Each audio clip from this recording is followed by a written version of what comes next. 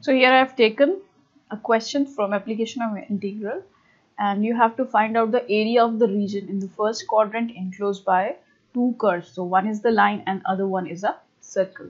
So in these type of questions, like the first step is to draw the figures according to the given equations. Like we have a line here and we have a circle. So first and here you just have to draw a rough diagram. You don't need to like draw these things accurately, so I'll just draw a rough diagram for that. So you know that here a few things you can see here, that this is the equation of the circle.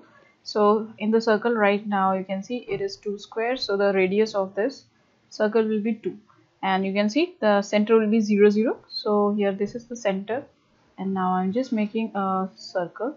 So this point will be how much? This point will be 2 comma 0. The same way here this point will be 0 comma 2. So as we have to calculate the first quadrant only, so I'm not writing the other coordinates. Now we will just move to the next one, that is the line.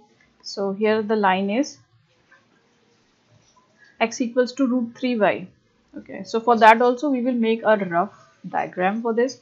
So x equals to root 3y. So here you can see 0 0 will pass through this point,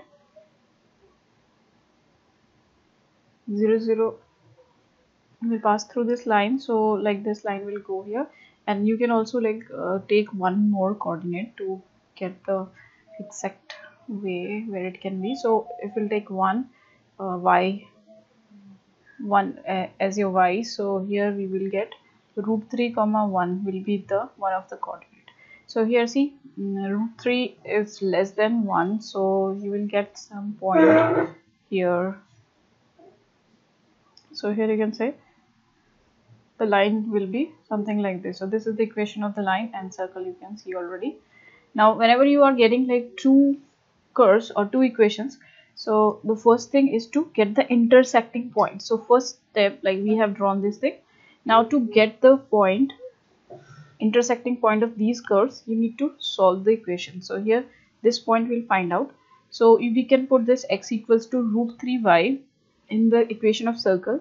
So here the equation of circle is x square plus y square equals to 4. So I'm going to put this x as root 3y from the line. So I'll get this thing, and then if I'll solve it, so I'll get 4y square equals to 4. So from here I'll get y equals to plus minus 1. So as you can see, there are two values of y. So like one point is here, one point is here. So for the first quadrant the y will be plus 1. So now you can say that this coordinate will be y is 1. So y you can put here, so you'll get root 3 comma 1. So the intersecting point will be root 3 comma 1. So now we got the intersecting points. So now let's see what we have to find out. So we have to find out the area which is enclosed between the first quadrant, x-axis and the line and also the circle. Okay, so here this is your x-axis, this is the line, and this is the circle. So finally we have to find out this area. Now if you just look at this one, so you can see this is the line. Okay, so if you'll find out with the line, you can get the area of this thing with the help of line.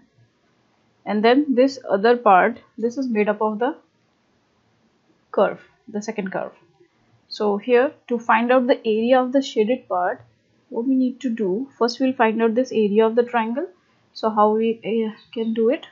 So we can do it with the integration y of line into dx will be the area of this triangle, plus this part, this another part is from the curve. So I can write here, this is the part of the circle, so I can write here y of circle into dx. Y of circle and y line I am writing, so that like we will substitute the value of y from the equation of line in the y line, and y circle means we will substitute this value of y from this equation. So here the total area will be, y from the line will be x by root 3 into dx, then plus y from the circle will be how much? It will be root of 4 minus x square dx. So we need to find out this thing to get the area. But now I am missing one thing. Here we need to write the limits as well. Now you can see up to this point.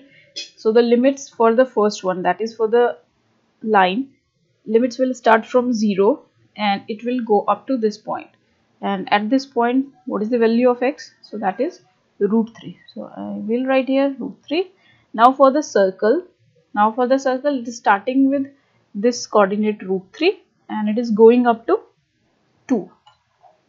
So all these things you have to mention here. So the curve part or the circle part is starting from root 3 and it is going up to 2. So all these things you have to take care while solving the sums. So first very important thing is to draw, and after that you have to calculate it with the help of limits. So now I can solve it. So here integration of this, it will be x squared to root 3, and then we can give the limits, that is 0 root 3, and then plus we have here root over a square minus x square plus 4 by 2 sine inverse x by 2, and then we can give the limits. So here we have 2 and this one is root 3. Now we can put the limits. So here I'll get root 3 square will be 3, so I'll get 3 by 2 root 3, and the lower limit will give you 0 only. So this is the first part, and then in the second part we have upper limit is 2, so I'll just get this first term will become 0, so I'm just gonna write here 0, and then the second one will be we'll get 2 sine inverse 1, and then I'll just put the lower limit, so I'll get negative sign. So here root 3 by 2 and 4 minus root 3 square will give you 1 only, and then here I'll just write minus sine inverse root 3 by 2. So this thing will get here, and now we can simplify it. The first thing can be written as root 3 by 2, and plus here we have 2 sine inverse 1 is pi by 2, so I'm just writing that one, minus root 3 by 2 we have, and then again a minus, and this is root 3 pi by 3. Sine inverse root 3 by 2 is pi by 3. So now we can see, we can cancel out this thing, and now we can solve it. So we'll get here pi by 3. So we have pi minus 2 pi by 3, so that will give us pi by 3 units. So we can also write pi by 3 unit square or square units. So that will be the answer.